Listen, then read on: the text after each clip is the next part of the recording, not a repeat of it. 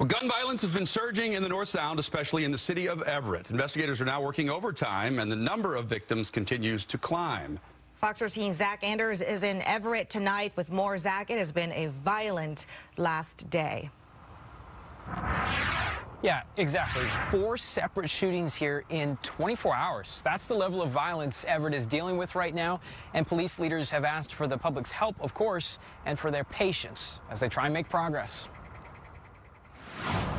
But no member of our community, no member of any community in Washington State should ever feel unsafe going out in public, right? And when I hear that as the chief, I take it personal. Wednesday's gun violence, a symptom of the broader crisis. 1 dead, 4 hurt, and it was already a busy night.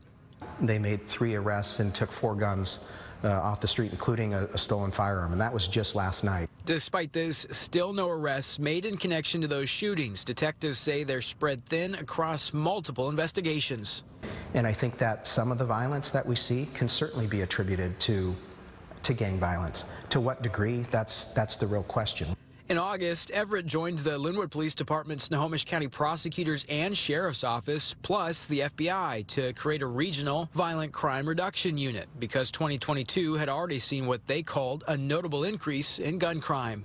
The team has recovered a lot of guns. They've made a lot of arrests. I think that they've prevented additional shootings that we would have had in our community had they not been in place.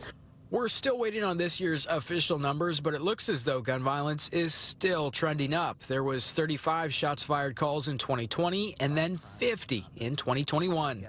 We need our community, the support from our community, the help and the assistance from our community, and when they see something, to say something and speak out. A big part of this in Everett is just the guns. Police say they see so many on the streets these days. That's why this Saturday they're going to host a Guns for Gift Cards buyback program. And Chief Templeman says that might not seem like it would make a big dent, but that he knows without a doubt that every gun that is turned in will never be used in a violent crime, and that alone is worth it. Reporting from Everett tonight, Zach Anders, Fox 13 News. Thank you, Zach. And Everett Mayor Cassie Franklin gave us a statement. It says in part, quote, "My heart goes out to the victims of this recent senseless gun violence in our city. Public safety is and has been one of my top priorities as mayor. I remain committed to supporting the Everett Police Department's very important work addressing violent and gun-related crime."